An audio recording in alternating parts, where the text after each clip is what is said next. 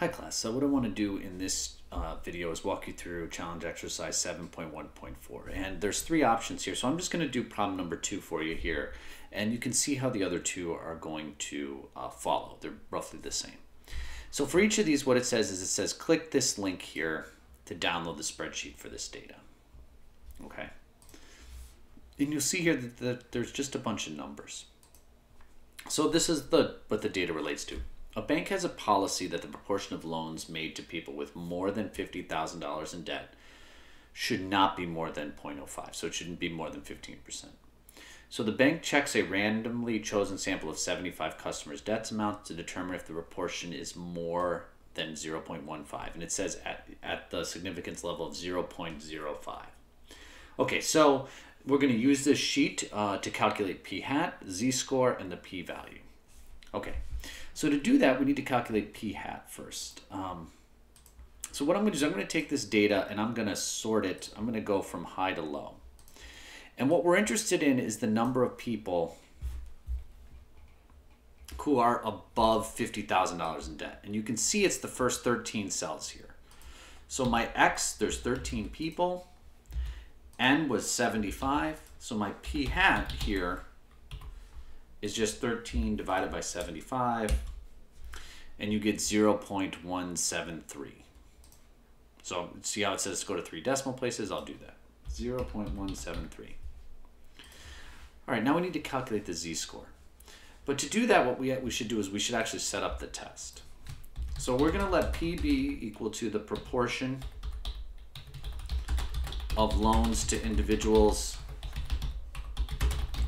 with more than 50,000 in debt.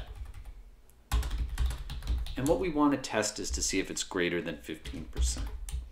So our null will be that it is equal to 15%.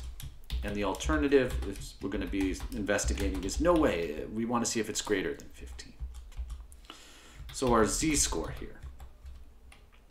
Well, we know that is equal to p-hat minus p sub 0, which is 0.15. divided by the square root of 0.15 times 1 minus 0.15. Let's close that parentheses. That's divided by the sample size, which is 75 in this case. And you could see here that it's going to be 0.566 when I round it. All right, so now it's going to ask for the p-value here. All right, well, because this is a right-tailed test, this is going to be 1 minus norm.s.dist, our z-score, comma 1. And it looks like this is 0.286 when I round it here. Okay, so since the p-value is greater than our level of significance, okay, the null hypothesis fails to be rejected, right? So what that means is insufficient evidence exists that the proportion of loans with people with more than $50,000 debt is more than 0.15. Okay, and you can see we got it. So it's a lot like the previous videos that I've been doing. It's just that they give you the Excel spreadsheet and they ask you to actually like go through and count the data to get p-hat here. But otherwise, it's just like the previous video I did as well.